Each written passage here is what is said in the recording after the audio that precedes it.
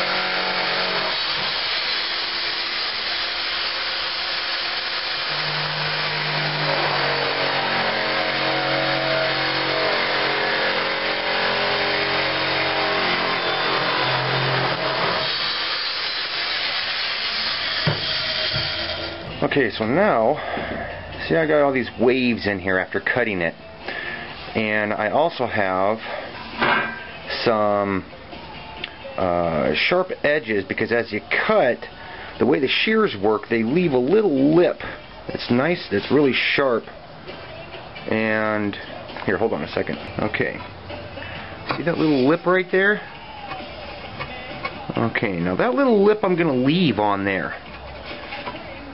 And then on over here where there's not a lip, I'm going to grind it from the other side. So what I'm going to do is I'm going to flip this thing over and I'm going to grind at an angle all of this. I'm going to grind it all at an angle. Okay, so I just grounded that, and by doing this, by grinding at a nice steep angle, what I've done is I folded the steel over slightly on the other side so I can feel the burrs from that grinding. But there's also a slight little lip there. So what I'm going to do now is I'm going to grab some of my emery cloth, wherever that went. Here, I got it over here. There we go. Sweetest thing.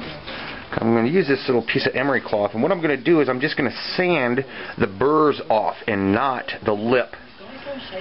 Okay, because we're going to use that lip when I go to put this on the back of the pad. That lip will help bite into the fabric, so the fabric, in the event we're shifting around too much, that slight little lip will help grip onto the fabric when I screw this on to the back of when I screw that on. Okay, so now it looks like the panel's going to fit pretty decently size-wise, but because of all the folded material that I have on the corners, whoa, it really lifts it up away from there. So what I'm going to do is I'm just going to chop off these corners here a little bit, and then drill, or I'll have to paint this all up, and then I'll be putting the screws in to hold it together. Okay, I had to come back out here. I'm in the process of editing this video, and I come to find out that a whole section of the video didn't get recorded.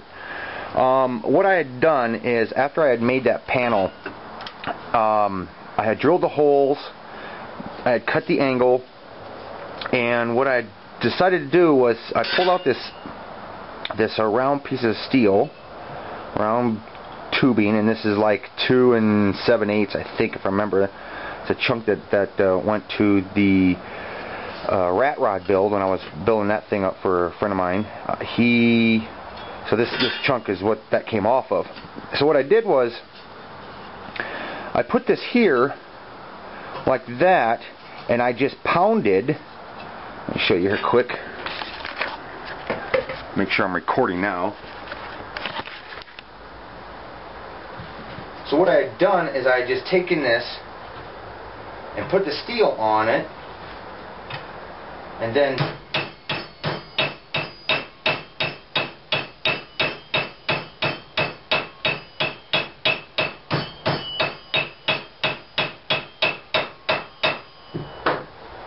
I had done this to it.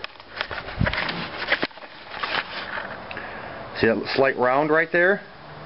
I did that all to the whole, to both pieces. So I thought I'd show you how I did this, because the whole section of this video that was me showing you how I did this is got erased. So that's what I did. I went all the way around those two panel pieces. Yep. All right.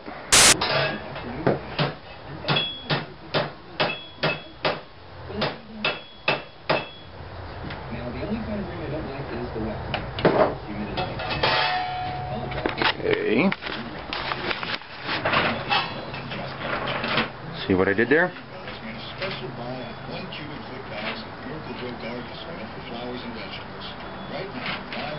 Now, what I'll be doing, now after this, now I'm going to be cleaning it all off, and then I'll be painting it flat black. Yeah, you guys would be surprised at how much of this I had to go through when I painted the Batmobile. Man, I think I filled up a whole 55-gallon drum with nothing but empty cans. Okay, I'm lying on that. I actually went down and had somebody paint it for me.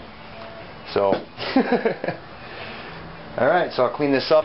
Alright, so now I've got the panel spray painted. I only put a little bit on the other side. Didn't go too into depth with that. But there we go. See? You can see all my pound marks with the hammer. But because of that bend in there, when I go to put this on, it'll actually help bite into the fabric when I go to screw it in. Screws that I'll be using are these kind of things. Some people call these sheet metal screws. They are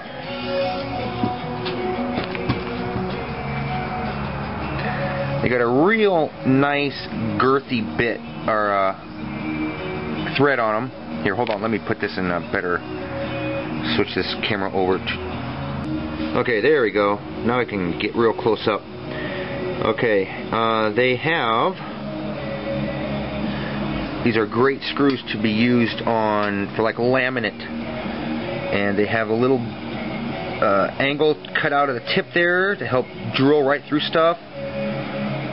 They kind of self-tap themselves, kind of, in a way. And they are actually number 2 square bit, and I like those, like these kind of things, because I can stick them right onto the end, number 2 square bit, and just screw stuff right in.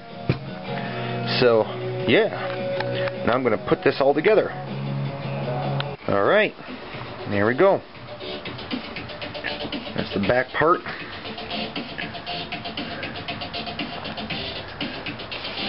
And then when I go to put this on there, I'll be, because these screws stick out about 1/8 of an inch, when I go to put on the angle iron, which will be in back, which will be bracketed onto here, I'll have to make sure that I raise it up 1/8 of an inch, so that way when I go to put this on, I'll be able to screw right up through the bottom of it. Yep. Pretty nice, huh? Yep, that's how it's done. Well, at least that's the way T-Man does it. Alright, now for the backrest. Isn't that weird? Pretty close to the same size. Now for the backrest. Do the same thing. Alright, well, this one is the next piece that's going to go on to the backrest.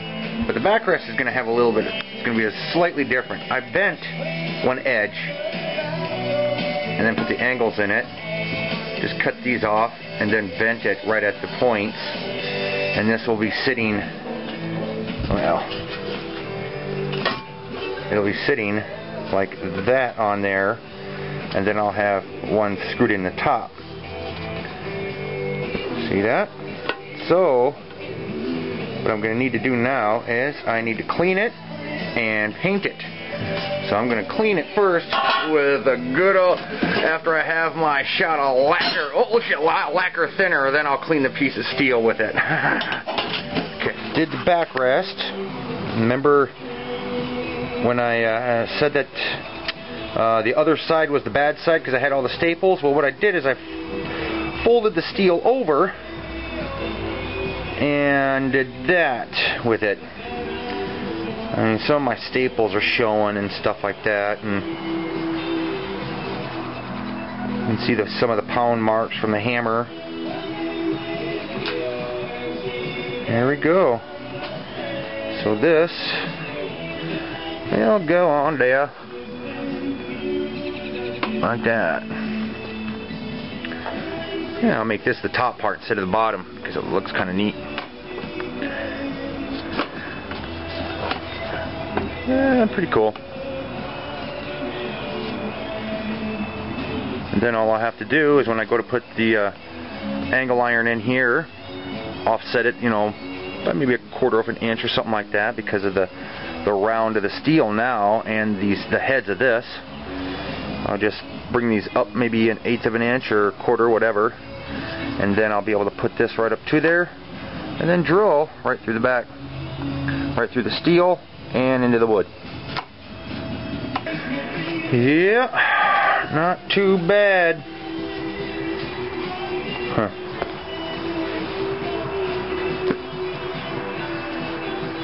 Not too bad for being my first time I've ever building these things.